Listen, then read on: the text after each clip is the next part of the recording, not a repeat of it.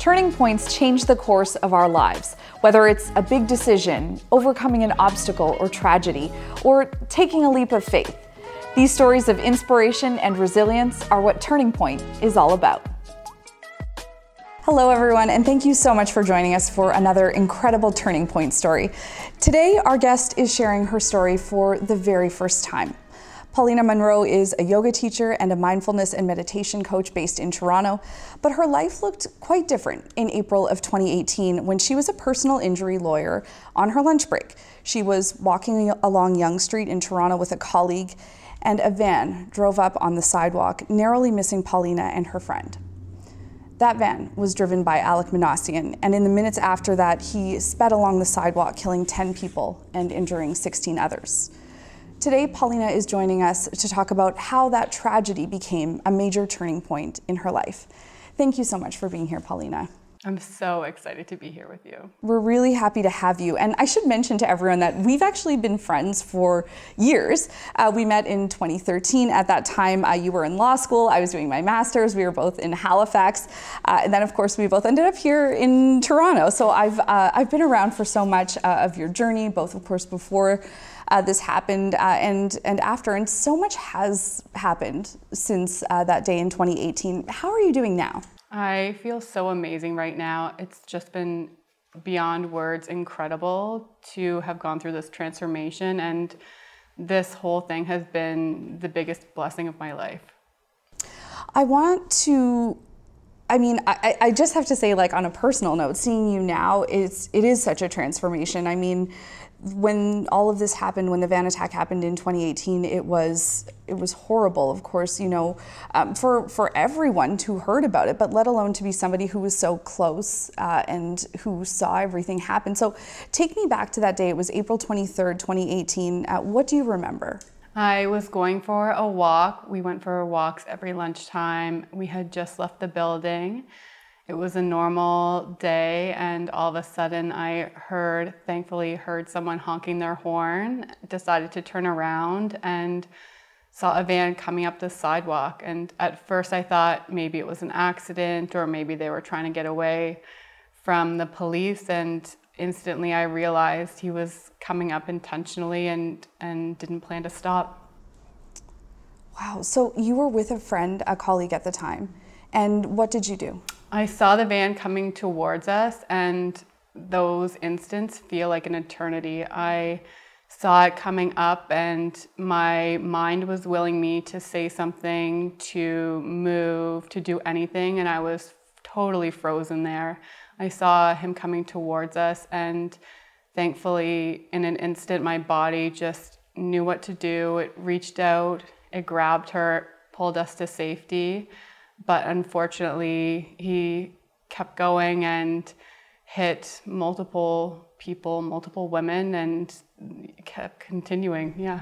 Yeah, I mean, so you would have witnessed him obviously continuing down the sidewalk, and did you freeze after? You know, you said you pulled your friend out of the way, but what happened in the moments after, or do you remember? Oh, of course, I remember everything. I remember the smells, the sounds, and it just is frozen in time. It seems like it lasted for hours. It was just even less than a minute or two that he was in my area. But I mean, that's something, unfortunately, I'll never forget.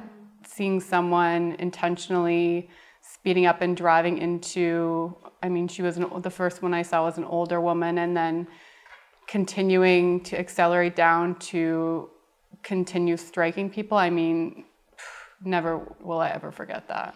It was so traumatizing. I was a news anchor when all of this happened. You know, the story was in the news quite a bit, of course, here in Toronto, nationally, even internationally, and it still is with Alec Manassian's trial happening recently. So how have you handled that over time? You know, for some people who experience personal tragedy, you can have some control over when you think about it and, you know, when you're reminded of it. But in this situation, you really haven't had that. It can come on the news at any time, or I'm sure pop up in your social media feed. So how has that been? The next day, I remember getting in an Uber and trying to seek help and seek seek therapy, and of course, all the radio stations could not stop talking about what had happened. So you're right, even for months after, and then for years after, it's still popping up. And I was working with victim services. They were beyond helpful. So in the beginning, anytime there would be a little flare up or he would be in the news, they would give us a warning not to turn things on or not to read things. And I just, honestly, I avoided the news for so long, just because it's unavoidable. Yeah, absolutely. Those constant reminders would be really challenging, especially since you were there, of course. You know, at this time, you had a very demanding job yourself. You were working up to 80 hours a week. You were incredibly busy. It was a very stressful job. Of course, you were a personal injury lawyer. So in the weeks, in the days after the van attack, what happened for you? Yeah, so I couldn't, after the van attack happened, I was so frozen. My head almost detached from my body. I couldn't eat. I couldn't sleep. Thankfully, I got connected to an amazing therapist who was able to also monitor medications. So I'm very grateful for that. But the only real thing I could do was work. I was still not ready to face the music or to look inside. So I just put my focus on work. And it was awful. I mean, working that much is something I hope to never return to, but it was all I could do. So I would wake up in the morning, cry, get on the subway, cry, have a meeting with a client, have to pop outside the hallway, cry. It just went on all day like this. Fortunately, a gift was getting laid off about 2 months after. So I had been working for years, and then all of a sudden, nothing. And that was, I mean, a gift, but one of the most challenging things to have that big chunk of your life and so much of my identity. I felt like it had been taken from me, but now looking back, totally a gift. It's interesting that you can say that now, because I do remember when that happened. As we're friends, I remember thinking, no, this can't happen right now. You've already had to deal with so much, and now, you know, to get laid off, like, this isn't fair. And it turns out, you know, the universe was really looking out for you, because after that, you did apply for other jobs, you did interviews, but this is where a big shift really started to happen for you. Totally. So I remember, one of the biggest, again, I'm going to say this a million times, but one of the biggest gifts through this transformation has been able to tune into my body and tune into how I feel. For so long, I was pushing away how I felt in search of something beyond myself. So I remember that feeling of getting laid off, and of course I cried. I couldn't stop at that point, but I felt such a relief in my body and in my mind. But I ignored it. I took a little bit of a break. My therapist recommended a break, but I think maybe 2 weeks after, I had another interview with a similar litigation firm. And I remember walking in, having such horrible feelings, going through the interview, saying, of course, whatever they needed me to say, and walking out feeling miserable. And that's when I decided I could either keep doing the same thing over and over again and expecting different results, or I could really take this time and use it as an opportunity. And it's been incredible. It's been incredible. And I am so thankful that I did not keep on that path, because it just was not for me. And my body was screaming at me that it wasn't for me. Yeah. So you talk about kind of making this decision to take some time for yourself, like you said, and kind of be introspective and think about, you know, what you want and what makes you happy. And what did this involve exactly?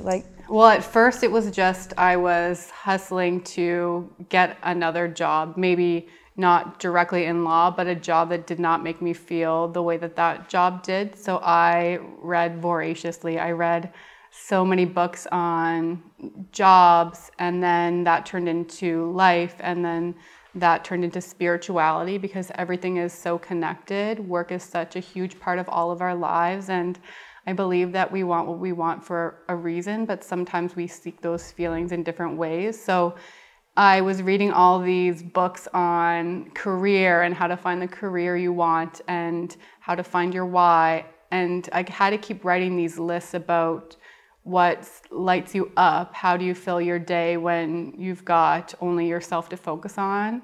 And I kept writing down yoga, meditation, walks in nature. But I would look at the list and think, doesn't everyone have the same list? I mean, it just makes perfect sense to me.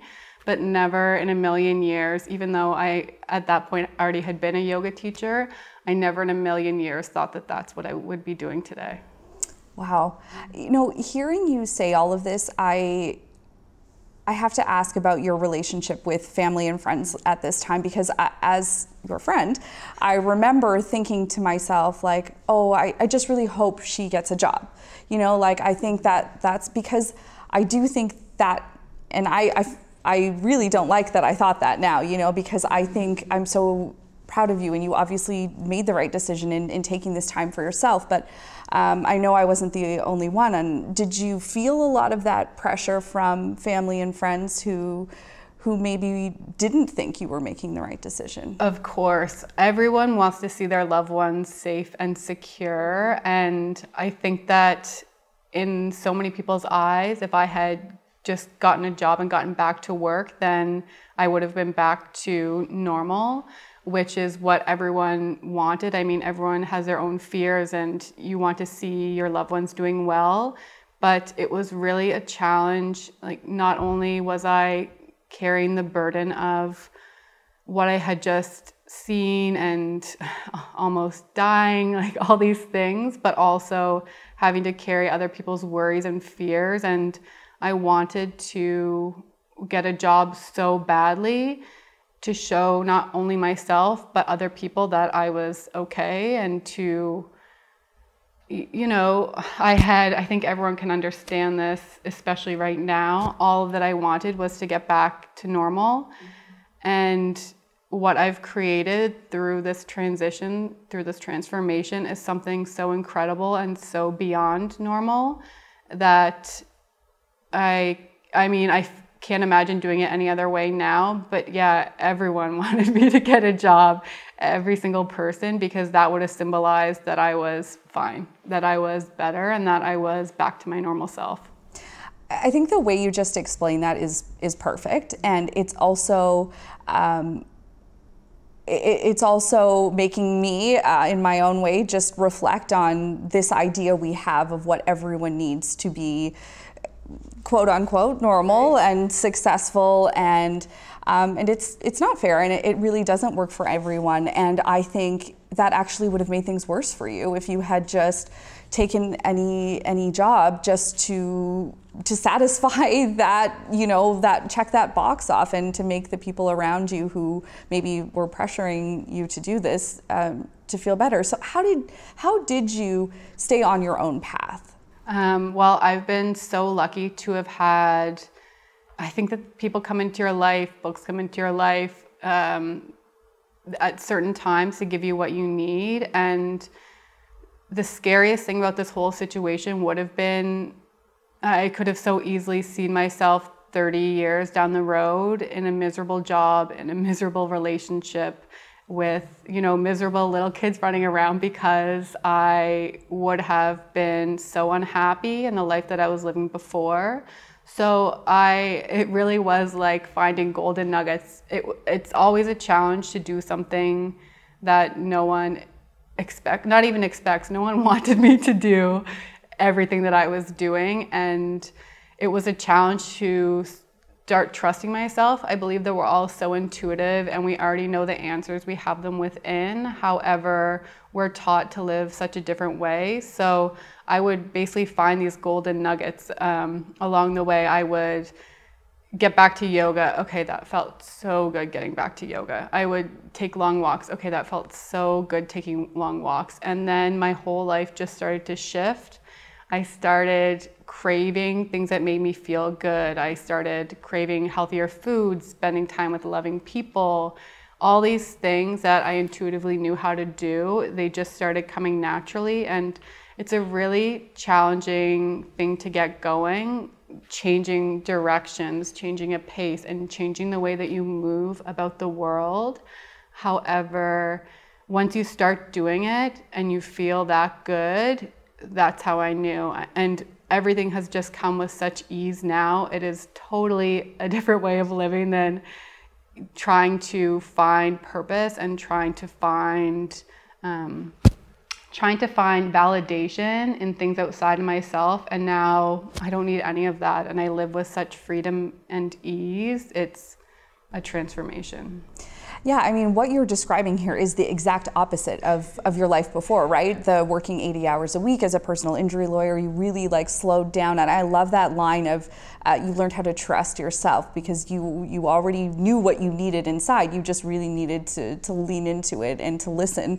And part of this path actually took you back to where you were born and raised, which is Nova Scotia, of course.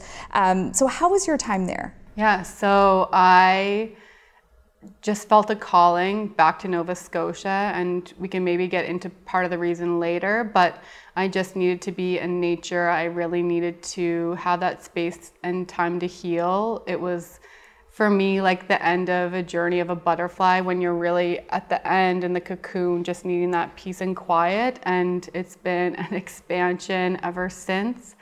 I got home, and even before I got home, people were asking me to teach yoga again, which I hadn't done in years. And the feeling that I had teaching yoga was, I mean, I felt so vibrant, so overjoyed. And then that started leading its way into teaching meditation. Yoga traditionally is the asanas or postures are meant to prepare your body for meditation and stillness. So people came to me thinking they were getting the yoga, but I was really sneaking in the medicine through meditation in there. And then it just keeps evolving and growing from there. So it's been such a gift to have trusted my intuition, to have left, and then to have been able to come back feeling this strong and capable and free. I mean, I feel invincible. I feel like I could step up to any fear in my mind and just use it to fuel me further. Wow, yeah, I know it's so interesting how you had been thinking about the meditation and the yoga and kind of craving it. And then as you made this decision to go back to Nova Scotia, these opportunities really came to you, and then you were able to, of course, take advantage of them, but then to really grow them. I know you impacted a lot of people when you were there, when you started teaching yoga and meditation and mindfulness. So what did you hear from people after they would participate in your classes? Yeah, it's been so special. It's again, we all have these gifts and we think that everyone has them, and I didn't realize how innate of a teacher and a guide that I was. So to be able to impact the way people feel on such a deep level, because again, it's not just the physical practice of yoga, it's giving people a space to feel and to breathe and to be with themselves in their body without their mindless thoughts and anxiety and everything else that goes along with our day-to-day. Words can't express how amazing that feels. So yeah, people would come to me and say these kind words. And then I did my first intro to meditation class or course, and what I get from that is even more incredible. Like, to give people a space, they're telling me that they sit down and all of a sudden tears come flooding out, which, I mean, I love that because it gives people a release, or to feel like I can give them that bit of pause. And people are just craving that now more than ever. And to be able to share that knowledge and those tools is incredible. Yeah, wow. And what a journey from what from the trauma that you experienced after the van attack to now turning that into something positive, giving this gift, as you say, to other people. I should mention that along the way, you had an excellent counselor that you talked about, and you were diagnosed with PTSD. And it was something that you've shared, of course, with your close friends and loved ones, but you have only recently kind of started talking about it publicly. And the first time you did that actually was on Instagram. Was the first time I had, of course, we had talked about it one-on-one, but that was the first time I saw you say anything publicly about what you had been through. So what kind of response did you get from people? It was overwhelming. I think after carrying so much shame around going through something like this, to feel that love and support is just undescribable. And what was most surprising to me is that people were so willing to share their own stories with me. So many people are affected by not only trauma, but just everyday stresses, everyday anxieties. Like, we're just not feeling good as a whole. So to create that opportunity for people to have a safe space to share, it was beyond words to hear these stories coming back to me, and it makes you feel so loved and supported. And that's part of the reason why I have become so ready to share my story, is I see the impact. And I wish that I had a story like mine to give me hope and inspiration, because things not only get back to normal, but they can become beyond dreams, like whatever you want them to be. So to be able to share that and create space, it's amazing. As we're talking today, I'm kind of reflecting back on the past couple of years and hearing you say, as you shared your story, other people started to come to you and share their stories. I imagine for many of them, they have also felt similar feelings of feeling alone in their experience. And that is really challenging. When you're going through something and you feel like you're the only one, or the people around you don't understand you. Did you feel a lot of that, especially in some of those earlier days? Not even in the earlier days. I think for the first 2 years of it, it's been 2.5 or 2 something now. But for the first 2 years, I felt so much shame. I did not, even a lot of my close friends who I wasn't in normal contact with, it's not an easy conversation to get on the phone and explain.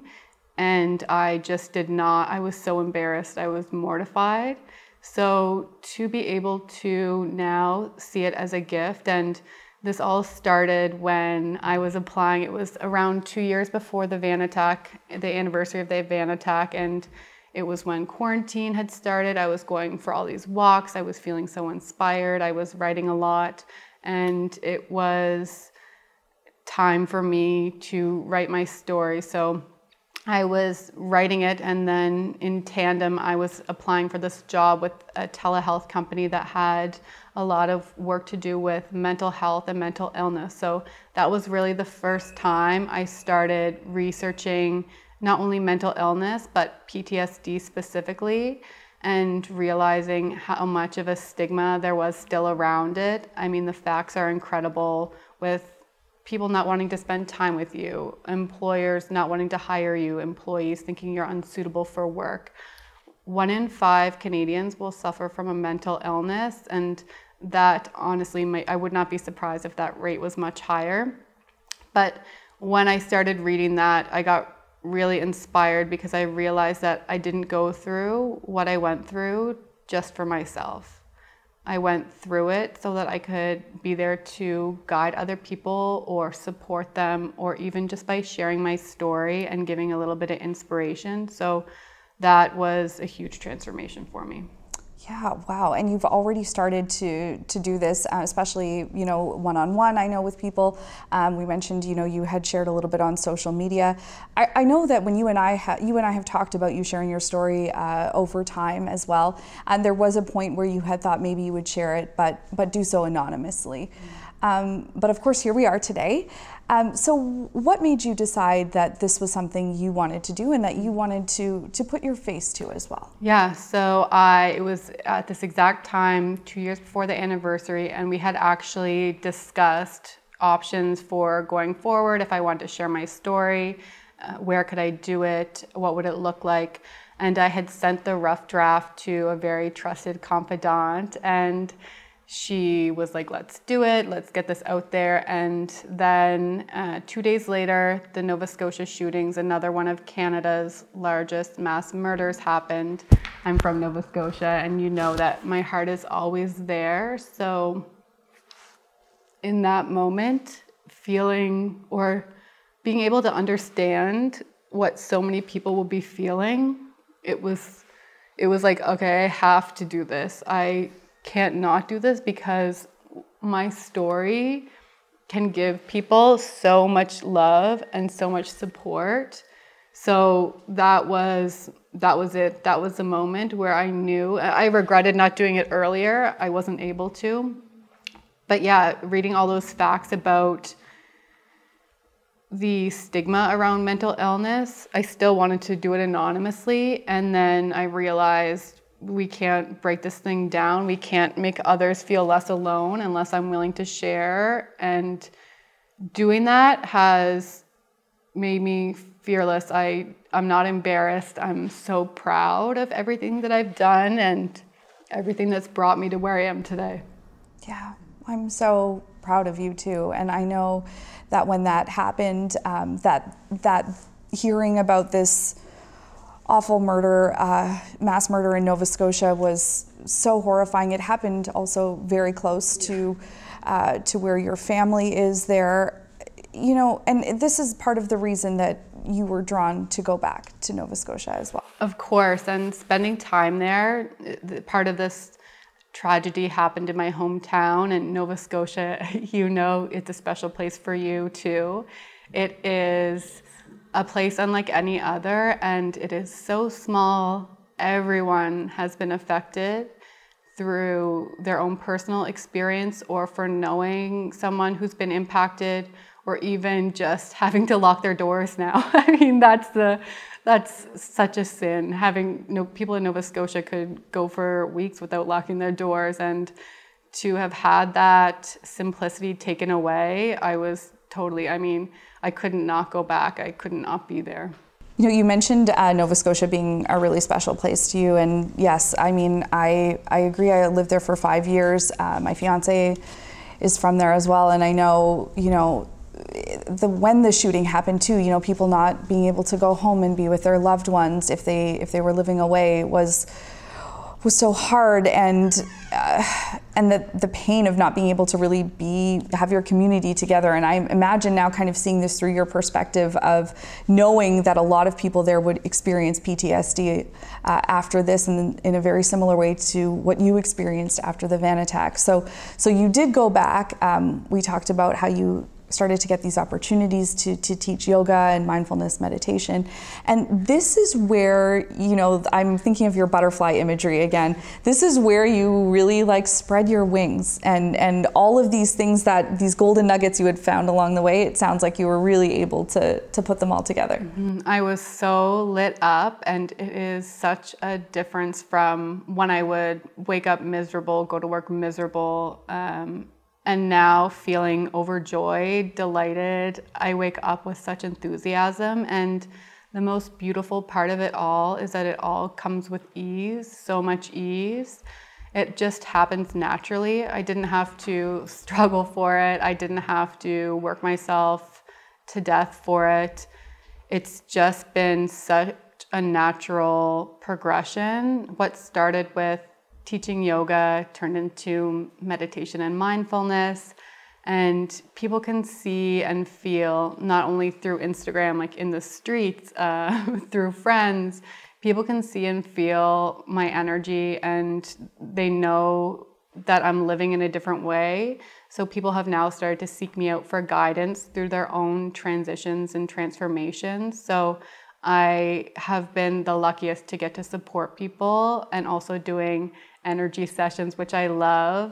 Just being able to help guide people to live with more ease and live with more joy. I think it's such a gift to be able to live authentically, and we don't really know what that means. That word is thrown around a lot, but it is such a gift to be able to show people the way through their own intuition. Everyone knows best for themselves, but to be able to support people on their own journey has been a true delight. It's so amazing to see you in this position because you talked about ease, and I think that's the perfect word to describe this. Like this, what you're describing and the person I see in front of me is so different. You know, you're in the same body, obviously, but it's like looking at a different person than the person you were 2 years ago. And it does seem natural, you know. I feel like this is who you are meant to be. It's like the butterfly, you know, and it's really, yeah. I mean, it's such an amazing. It's been such an amazing transformation. It's amazing to hear you now also using all of this to give back and to help guide other people. We really started this interview, you know, from a tragic place, you know. It's what sparked all of this, of course, for you. But now you're at a new turning point, a very positive one. You've really found your voice. You're sharing your story for the first time here. I have a feeling it will be the first of very many times that you do this. So what do you hope now for this next chapter? It is just, I am so excited. I cannot wait to see what comes from this, and I can't wait to keep sharing my story. I want to share it with a larger audience for sure. Just being able to give people inspiration, give people a little brightness or a little bit of joy would be incredible. And I would love to write about this one day. It has been, I could not have made this up, how this transformation has unfolded. So I can't wait to see how things unfold next. I also cannot wait. And just from, I get your weekly newsletters, and just from seeing your writing in there, I cannot wait to see this book. You definitely have a book in you. I think a lot of people after this interview are going to want more from you as well. So where can people find you? My website, my weekly emails are so much fun to write. So I love that you love them too. But my email or my website is paulina-munroe.com, and you can find me on Instagram at chiplover3. Chiplover3, love the Instagram handle. Yes, and we'll definitely link to your website as well. Thank you so much for being here, Paulina, and I really can't wait to see what this next chapter has in store for you. Thank you, Angel. And thanks to all of you for joining us. You know, Paulina has been a great friend of mine for a long time. I've been so inspired by her journey, and it was such a pleasure to share this story with you, with all of you today. You can find more episodes of Turning Point on Spotify, on Apple Podcasts. If you know someone with a turning point who you think we should profile on the show, please feel free to drop me a message. You can find my contact information at priyasam.com. Thanks again for joining us. Until next time, take good care of yourself and of each other.